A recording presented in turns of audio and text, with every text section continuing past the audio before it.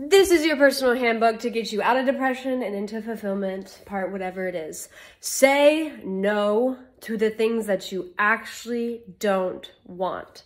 Saying yes to things when we don't actually want to say yes to things is a people-pleasing tendency habit. And what ends up happening is when we go do those things, the exact thing that we knew we didn't want to happen happens, and then we start to build resentment. So instead of getting to the point where you're building resentment, just honor your sacred yes and honor your sacred no's and just be okay with that.